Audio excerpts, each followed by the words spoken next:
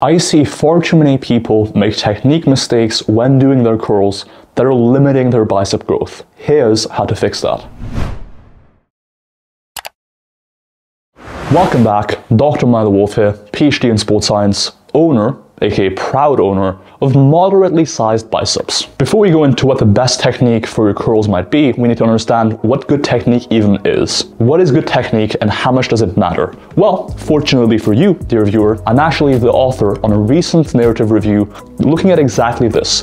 What is the best technique for building muscle? Well, in all likelihood, there are three components. Let me break them down for you. First, you need to have an effective tempo, and based on a meta-analysis by Schoenfeld and colleagues from a few years ago, that is going to be anywhere between about 2 seconds per repetition and 8 seconds per repetition. Once you're within this range of about 2 seconds per rep and 8 seconds per rep, there likely isn't going to be a big, if any, difference in how much muscle you build. With regards to your curls, that means you don't want to be power curling the weight. If your curl looks like a reverse clean, where you have your hands underneath the bar as opposed to over the bar, you're not going to grow your best. Instead, try to aim for at least 1 second on the lowering or eccentric phase to get more muscle growth. But in general, as long as your rep takes at least 2 seconds to complete, on average, your lowering phase is at least as slow as your lifting phase, you're probably in a good spot as far as tempo goes. So potentially aim for at least a 2-second eccentric phase or so and try to be explosive on the lifting phase or on the way up. The final takeaway on tempo, if your reps are taking more than about 8 seconds,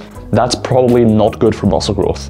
Not a huge issue I see a lot of the time, if anything it's the opposite, but it does bear repeating because some people out there do super slow tempos on everything. Next, a theoretically important component of good techniques is to limit momentum or essentially involvement of undesired muscle groups and or joints. Ultimately, the technique you use while doing curls should essentially maximize the chances of your biceps being the first thing to give out when you end a set. The more other muscle groups or joints you involve, the lower that chance becomes. What this means is that power curling the weight, where you're involving your hips, that is to say your hamstrings, your glutes, your adductors, your lower back, and sometimes even going on your tippy toes, like doing a calf raise during the curl. All of those things likely do nothing for building your biceps better, but do add fatigue for your lower body and for your spinal extensors for no apparently good reason. You'll just be using more weight than is actually beneficial for growing your biceps. Importantly, this is actually the topic of a study that we're conducting this summer, where we're comparing using very loose body English heavy technique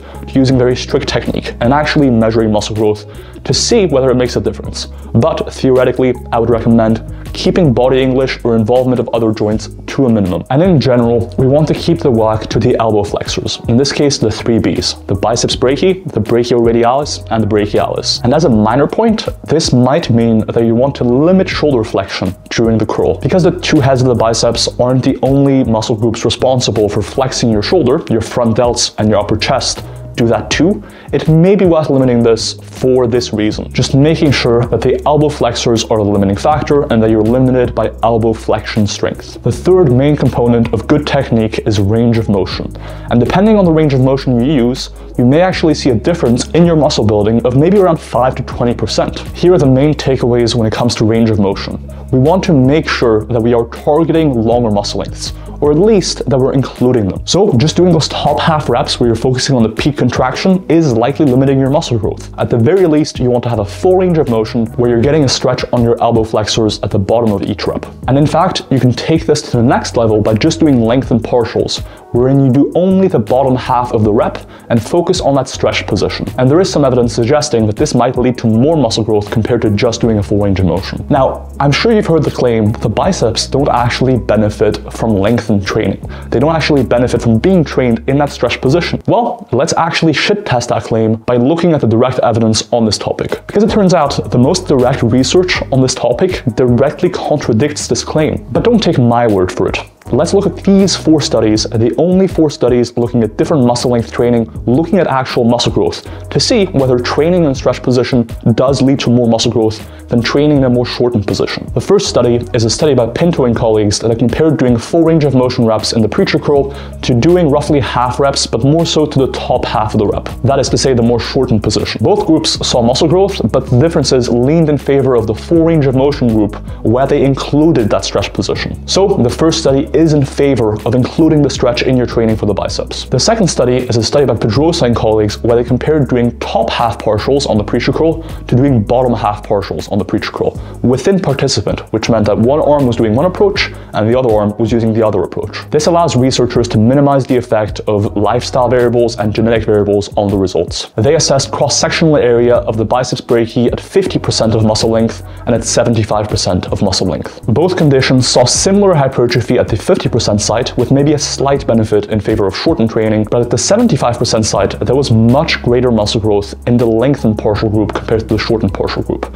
And when you look at the overall cross-sectional area of the biceps, that was also in favor of the lengthened partial group. Next, we have a study by Zabalita, Korda and colleagues that compared the incline curl to the preacher curl. For reference, the incline curl lengthens the biceps a little bit more by having your shoulder more extended, whereas the preacher curl shortens the biceps a little bit more, but has greater tension in that bottom position. Indeed, in the preacher curl, when your forearm is parallel to the ground, is when the moment arm is greatest. They measured hypertrophy at 50, 60, and 70% of muscle length. The muscle growth results are a bit confusing, but here's the takeaway. Only the preacher curl group saw significant growth at only the 70% site. However, if you look past just statistical significance, you see that all improvements at the 50% site, 60% site, and 70% site leaned in favor of the preacher curl group. In my view, this is evidence that when you do lengthened training for the biceps or for any muscle, you do want to make sure that there is sufficient challenge in that stretched position. The final study by Sato and colleagues was a study using the preacher curl performed on an isokinetic dynamometer, which is a machine that allows you to closely control what range of motion is being trained through. They compared doing lengthened partials to doing shortened partials. They measured muscle growth at a variety of sites, including both the biceps brachii and the brachialis. At all sites measured, muscle growth was greater in the lengthened partial group compared to the shortened partial group. These differences were largest at the more distal sites, which is commonly the case with more lengthened training or more stretch training versus more shortened training. And so across these 4 studies, we consistently see roughly similar growth or just straight up better growth when focusing on the stretch position. So the claim that the biceps don't benefit from lengthened training is actually directly falsifiable by the most direct evidence we have on the biceps and muscle growth. So if we want to focus on the stretch, this may work best on exercises that have some tension at the bottom, like a preacher curl or like that behind the back cable curl, that both has tension at the bottom, but also allows you to get a full stretch on the biceps. If you want more information on the best exercise for bicep growth, check out a video above here. Back to good technique. For the biceps, this means we'll want to lock out the elbow on each rep to fully lengthen the elbow flexors. We'll also want to keep our arms pinned back so as to extend the shoulder a little bit further and lengthen the biceps a little bit more. And we'll want to avoid bringing your arms up during the curl, as this is shoulder flexion and will shorten the biceps a little bit more. And as I mentioned earlier, not only does it shorten the biceps, but it also potentially involves the front delt and upper chest a little bit more, making it less likely that the biceps would be the limiting factor. And in fact, as a consequence of this research on the stretch position, we may also want to pronate the wrist or use an overhand grip while doing curls. Since one of the functions of the biceps is to supinate the wrist, if we do the opposite, we are further lengthening the 2 heads of the biceps. In general, when considering the stretch in your exercises or in your technique, it's important to consider both the muscle length and the amount of tension present in that position. So those are the 3 components from our review paper on optimal technique for muscle building. A 4th component is preference and pain management. If you're hitting all 3 of the above components, but a certain technique feels better or is more enjoyable to you, feel free to use that one. For instance, some minor body English likely won't be the end of the world. Likewise, if you're doing all of the above,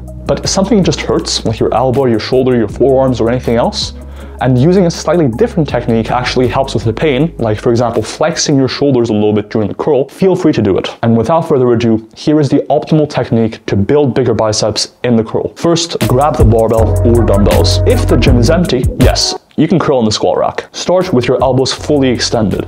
Keeping your elbows flush to your sides, curl your elbows up, bringing the bar up in an arced motion. As forcefully as you can, either go all the way up until your forearm and upper arm are squished together, or for lengthened partials, come around halfway up until your elbow forms an angle of 90 degrees. Avoid pausing in the top position, as this could increase the time spent at relatively shorter muscle lengths.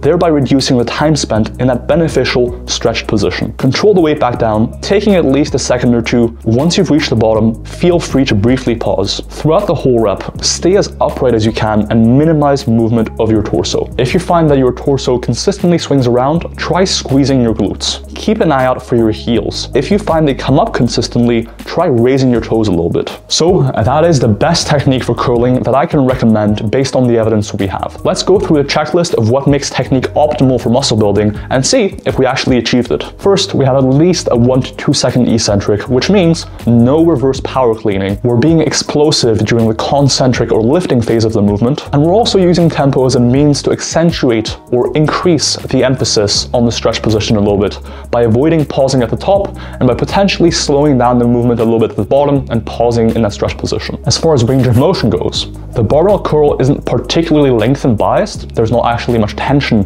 for most of the bottom half of the rep, but by using lengthened partials, we can substantially increase this and circumvent this issue a little bit. Alternatively, you could go for a variation like the preacher curl, which increases the tension in that relatively lengthened position. You could go for a variation like the incline curl, where you're increasing the stretch on the biceps by extending your shoulder further, or you could combine both, getting both a better stretch on the elbow flexors and getting more tension in that stress position by using something like the behind the back cable curl. For all of these curl variations, the same fundamentals of good curl technique would apply. Finally, we are limiting shoulder flexion by keeping your arms pinned to your side, as this would further shorten the biceps, which is the opposite of what we want for muscle growth. And finally, as far as momentum or involvement of other joints and muscle groups that might detract from the biceps being the limiting factor, by keeping your torso static, your feet on the ground, and your arms by your side, we are minimizing the involvement of other muscle groups, ensuring the elbow flexors are what fail first. That was the best bicep curl technique to maximize muscle building.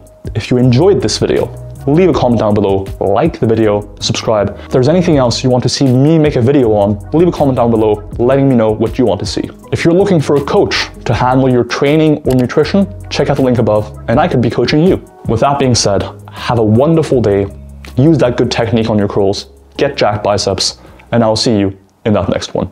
Peace.